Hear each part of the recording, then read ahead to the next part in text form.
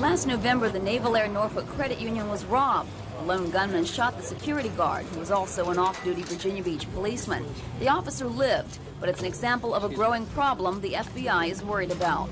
There has been an increase in the number of robberies wherein a firearm was used. FBI agent Jack Wagner says our rate is well above the national average. Quite often today it's a note with no weapon displayed, but here in this area we're seeing just about every bank robbery there's a firearm being displayed. And of course with the firearm being displayed there's a great chance or greater chance for bodily harm to the employees and to the customers in the bank.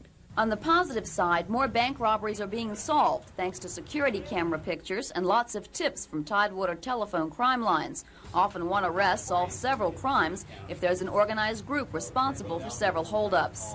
Tidewater is actually holding its own when it comes to the number of bank robberies committed. While there was a 6% national increase last year, we stayed the same.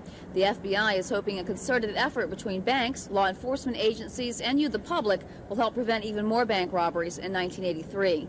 In Portsmouth, Cynthia Smoot, The Daily News.